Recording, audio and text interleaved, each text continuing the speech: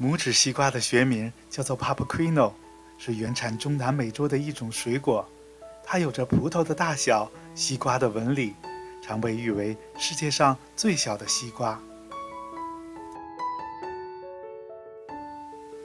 这几年，拇指西瓜陆续开始在市场上销售。它可以直接连皮一起生吃，不用切开。它的内部并不像西瓜一样是红色的，而是青绿色，口感更接近于黄瓜的味道。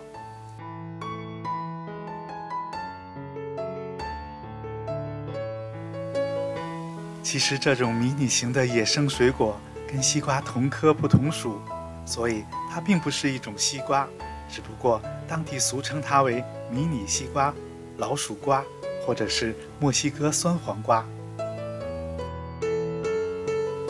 这种拇指西瓜的外观小巧，大小和鸽子蛋、樱桃番茄相似，果实生长比较缓慢，口感独特，清脆又略带酸甜。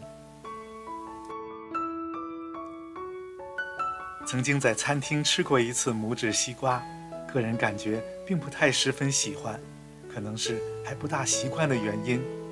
但它在市场上的售价还不低，也不容易买到。